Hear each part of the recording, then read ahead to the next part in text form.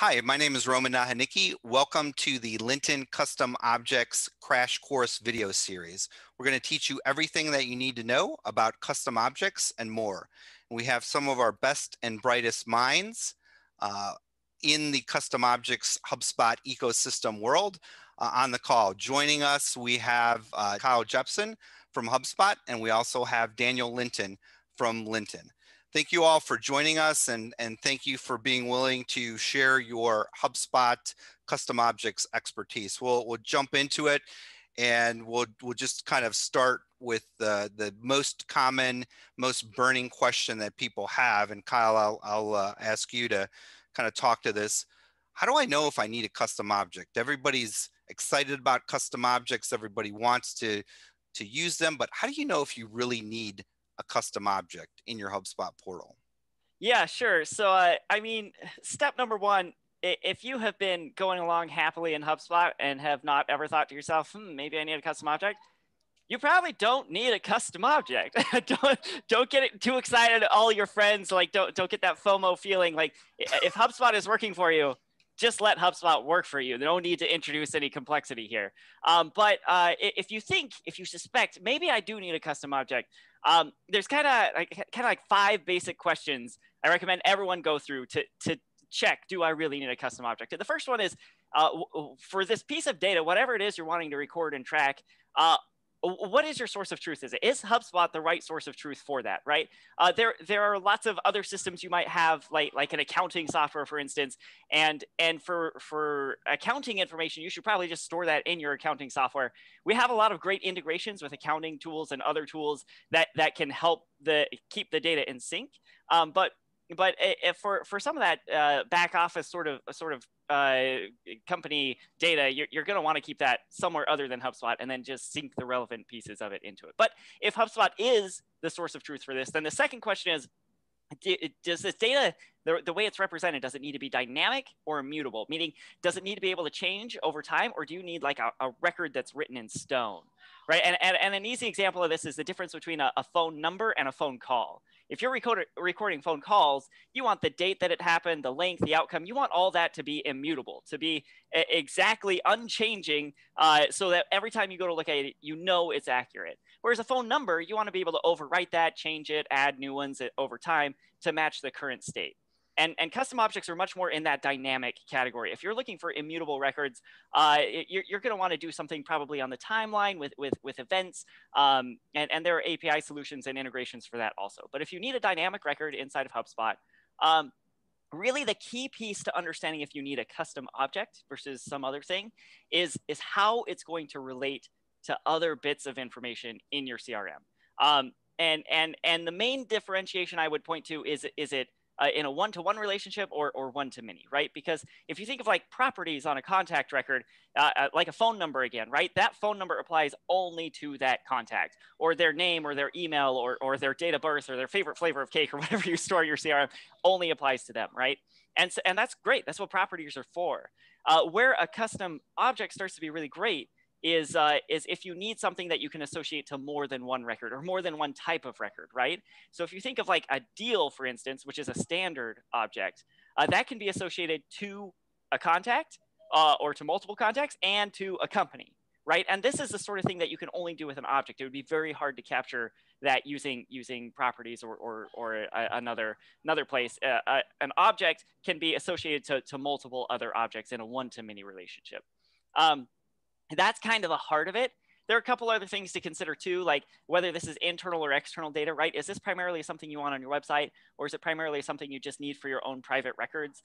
If it's website, you may want to consider using some website tools like HubDB or Design Manager rather than a custom object. Though there are cool things you can do with custom objects and our CMS to publish those things to the web. And then also, like, just when it comes to defining that custom object, make sure it's not like a subcategory of a thing, right? Like a lot of people keep wanting custom objects that are essentially a different kind of contact or a different kind of company or a different kind of deal. And I would really caution you against going down that road, because our standard objects, contacts, companies, deals, tickets, these are built to do a specific job, and they have their own superpowers, right? That you're not going to be able to replicate very well. The easiest example to point to is with company records inside HubSpot CRM. You add a company, you include the domain. We're going to search publicly available records and enrich your data, right? With company information like its location and its contact information and its founding date and whatever is publicly available about that company. And if you build a custom object that is essentially a company record, but a different kind of company, right? Like an investor or like an organization or something, you're not going to get that magic anymore. And so it would be better if it's a different sort of company kind of thing to maybe tease that out using a drop-down property. This is a different type of company, right? But all in all, those kind of 5 layers of things, if you want HubSpot to be your source of truth, and you need a dynamic record of data, and it's going to be connected to multiple other pieces of data, other records and things, and it's primarily for internal use, and it's not a subcategory of something else, then by all means, build a custom object, and I think it'll serve you really well. That's a great point, and I like your comment about, could this be a property on a standard object? Because I think if people think about it that way, it helps them really kind of vet, is this really a property or is it a real separate object, like you said, that's connected to everything? So I think that's important, because I think people may want to automatically say, well, this needs to be its own thing, and it may not need to be, and you have to kind of really think through that. Now you mentioned some examples of some use cases of custom objects, and Daniel, I know you've had a lot of experience in building out some of these custom objects. Can you speak to some good use cases of, Kyle gave us the requirements. Can you operationalize that and give us some real examples? Sure. Some of the most popular custom objects that we create for our customers, partner distributor. A partner object can be really helpful when you're selling deals and you need to associate that deal with the partner and with the end user or the customer. So in that example, you can have the company as the customer and a partner associated with the deal. You could also have partners associated with companies where each company has an assigned preferred partner. So that's a pretty popular custom object. Contract or order is another one, typically associated with a deal. Licenses for software licensing. Shipment, purchase order. Locations. Locations are pretty popular to tie to the company record when a company has multiple addresses or locations, and especially if you have sales reps with different territories selling to companies in those different locations. Marketing conversion. Some customers like to create marketing conversion records in their workflows for very granular marketing ROI tracking. Family or household can be used to group multiple contacts together under a family umbrella, really popular with insurance use cases, for example. Project. Some customers are using HubSpot as a lightweight project tracker. So projects and tasks and deliverables, tracking all of that within HubSpot. So those are some of the more popular custom objects that we've seen come across. Great. Is there any one custom object that you see more frequently out of the ones that you mentioned, Daniel, would you say? Some of these are more popular than others. Personally, I see partner come up more often than not. Mm-hmm.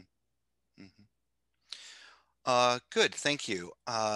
Kyle, you talked about custom objects versus custom properties. Can you provide a little bit more context? When do you use a custom object versus a custom property, and how do you think through that?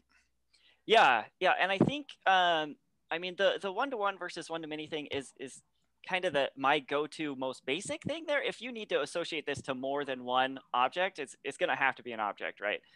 There's no way to create a single property that can be somehow connected to multiple. I guess you could have a workflow stamp it, but kind of the other thing is think about what's going to be cleanest and tidiest for your data. Daniel mentioned locations as a custom object, and if you think about a company record, right? A company record is going to have properties for its location, right? You're going to have like a street address and a city and a state and maybe a country and some sort of postal code. And that's several properties all kind of capturing the same thing, but it makes sense for them to be separate and kind of there.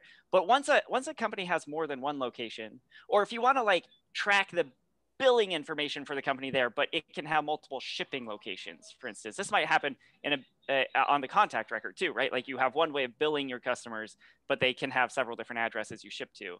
Now it's kind of, you might want to think about having a custom object that has those same properties in it, but now you can have more than one associated to the contact or company record, right? Because if you were going to capture this in properties, well, how would you do it? You would have to have street address 1, city 1, country 1, postal code 1, street address 2, country code 2, 3, and there would be a limit, right? And once you have a company, if you've done 3 of those, you're starting to have a huge sprawl of properties you've got to keep straight.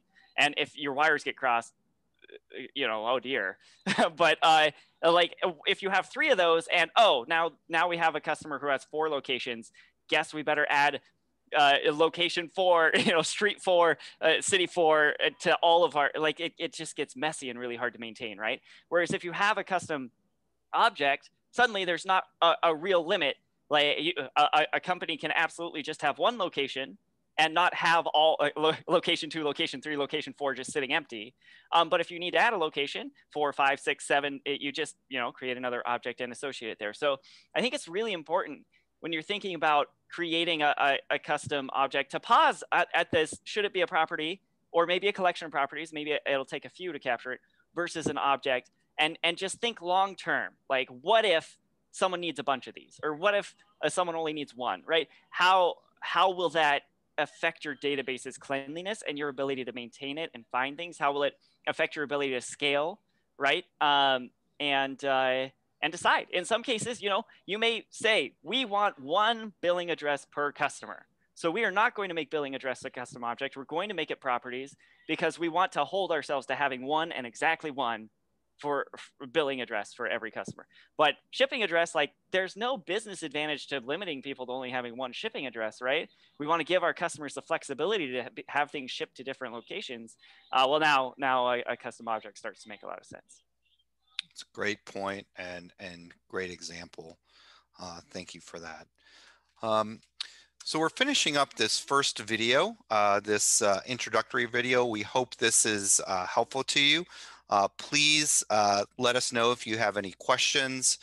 We're happy to answer them. You can contact us at lyntonweb.com, or you can contact HubSpot as well. We're going to be back with video 2, and we hope that you watch that. It's more of an intermediate video, and we'll get into some more in-depth questions specifically about the API and workflows and those sorts of things. So thank you for joining us, and we'll see you in the next video.